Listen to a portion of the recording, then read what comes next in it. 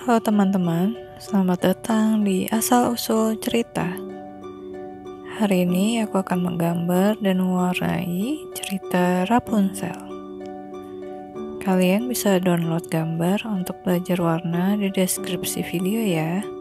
Pada suatu masa, hiduplah sepasang suami istri yang sangat menginginkan kehadiran seorang anak, tetapi belum mendapatkan anak seorang pun. Pada suatu ketika, saat sang istri berdiri di jendelanya dan melihat ke taman, dia melihat sebuah hamparan kebun yang penuh dengan bunga rampion yang terlihat begitu segar dan hijau, sehingga ia menginginkannya teramat sangat. Setelah beberapa hari, karena kecewa dan tahu bahwa ia tidak akan mendapatkan rampion tersebut, ia menjadi sakit dan pucat. Suaminya menjadi cemas dan bertanya, "Ada apa istriku?" Jawab istrinya, "Jika saja saya bisa mendapatkan rampion dari taman di sebelah rumah." Si suami yang begitu mencintai istrinya berpikir, "Apapun yang terjadi, saya harus membawakan rampion untuk istriku." Maka saat hari menjelang malam, dia pun memanjat dinding taman, cepat-cepat mengambil rampion dan membawanya ke istrinya. Istrinya kemudian membuat salad dan memakannya dengan rasa senang. Istrinya sangat menyukai rampion itu, sehingga ia meminta suaminya untuk membawakan dia rampion 3 kali lebih banyak dari sebelumnya. Dalam kegelapan malam, ia memanjat dinding, dan saat itulah sang suami dihinggapi rasa takut, karena ia melihat si penyihir telah berdiri di depannya. "Kamu sungguh berani," katanya dengan marah. "Ampunilah saya hanya melakukannya karena terpaksa. Istri saya melihat rampion Anda dari jendela dan memiliki keinginan untuk memakannya. Jika benar seperti yang kamu katakan, saya akan memperbolehkan kamu untuk mengambil rampion sebanyak yang kamu mau.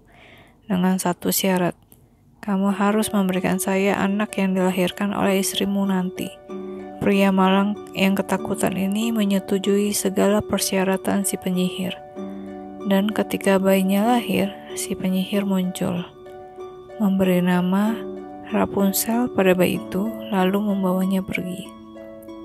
Rapunzel tumbuh menjadi anak yang sangat cantik. Ketika dia berusia dewasa, si penyihir mengurungnya di sebuah menara yang terletak di hutan. Ia tidak memiliki tangga ataupun pintu, kecuali sebuah jendela kecil.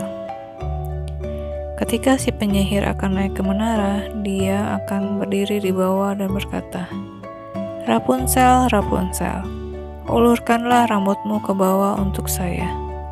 Rapunzel yang memiliki rambut yang sangat panjang dan indah seperti benang emas, ketika mendengar suara penyihir, dia akan melepaskan ikatan rambutnya, menggulungnya pada sebuah kaitan di jendela, kemudian membiarkan rambutnya terulur turun ke bawah. Dengan begitu si penyihir bisa naik ke atas menara. Setelah 1-2 tahun tinggal di menara, seorang pangeran berkuda menyusuri hutan dan tiba di dekat menara itu. Saat itu sang pangeran mendengarkan sebuah lagu yang begitu merdu, sehingga dia hanya bisa berdiri terdiam dan mendengarkan lagu tersebut. Pangeran menjadi sangat ingin untuk naik ke atas menara, dan dia pun mencari pintu menara, tetapi tidak ada satupun pintu yang dapat ditemukan olehnya.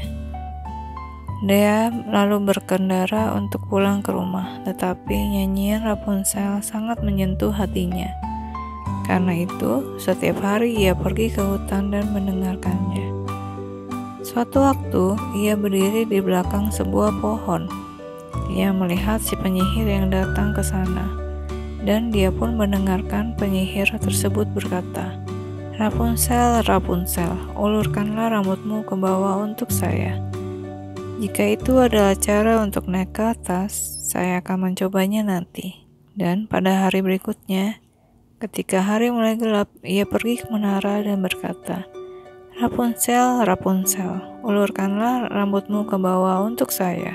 Segera setelah Rapunzel mengeluarkan rambutnya, sang pangeran pun naik.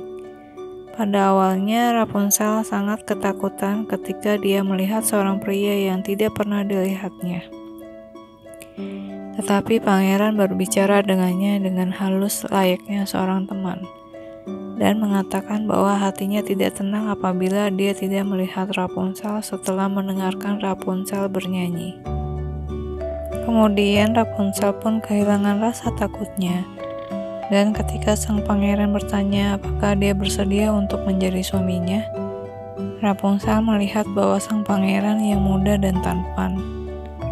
Dia pun berpikir, pangeran ini akan menjadi suami saya dan akan mencintai saya melebihi cinta ibu angkat saya.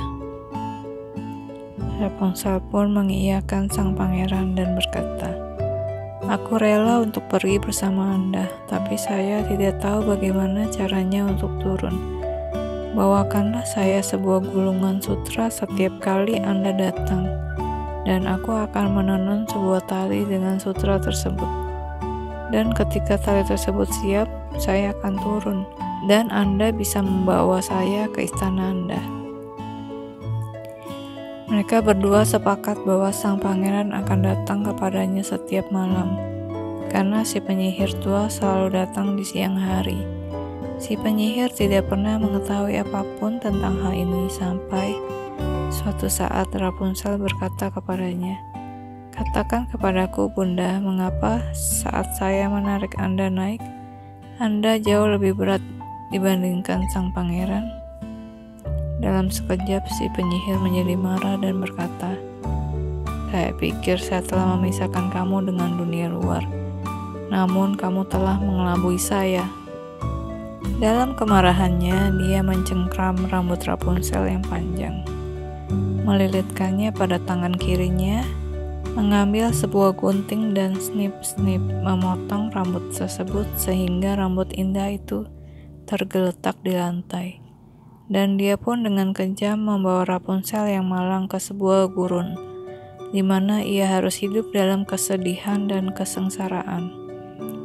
Pada hari yang sama, setelah mengusir Rapunzel, pada malam hari si penyihir mengikat rambut yang ia potong tadinya pada kaitan jendela. Dan ketika sang pangeran datang, ia berkata, "Rapunzel, Rapunzel, ulurkanlah rambutmu ke bawah untuk saya." Si penyihir membiarkan rambut tersebut terulur turun. Saat sang pangeran naik, ia tidak menemukan Rapunzel yang dicintainya di atas. Yang dilihatnya hanyalah si penyihir yang menatapnya dengan tatapan jahat. Hahaha. Si penyihir pun mengejek, "Kau akan membawa pergi wanita yang sangat engkau cintai?" Tapi sayang, burung yang indah itu tidak lagi ada dan bernyanyi di sarangnya. Seekor kucing telah membawanya pergi, dan kucing ini juga akan mencakar matamu, sehingga kamu tidak akan melihat Rapunzel lagi selama-lamanya. Sang pangeran merasa terluka dan putus asa. Ia pun melompat turun dari menara untuk meloloskan diri dari si penyihir. Tetapi duri di mana ia jatuh menusuk matanya, dan ia pun menjadi buta seperti yang telah dikutukkan oleh si penyihir. Ia pun berjalan dengan mata yang telah buta, tak tentu arah di dalam hutan, tidak makan apa-apa kecuali akar dan buah, dan tidak melakukan apapun kecuali meratap dan menangisi kehilangan istrinya yang tercinta. Sang pangeran berjalan tanpa arah dalam keadaan menderita selama beberapa tahun, dan pada suatu saat tibalah ia di sebuah padang pasir di mana Rapunzel berada. Saat itu sang pangeran mendengar suara nyanyian yang sangat akrab didengarnya, dan ia pun berjalan menuju ke arah itu. Ketika sang pangeran mendekat, Rapunzel yang melihatnya langsung mengenalinya, memeluknya lalu menangis. 2 bulir air matanya turun membasahi mata sang pangeran yang buta. Dan seketika itu juga sang pangeran bisa melihat dengan jelas, seperti sedia kala. Sang pangeran pun membawa Rapunzel ke kerajaannya, di mana mereka tinggal dan hidup berbahagia selama-lamanya. Sekian cerita dari aku, kalian bisa download gambarnya di deskripsi video ya. Bye-bye.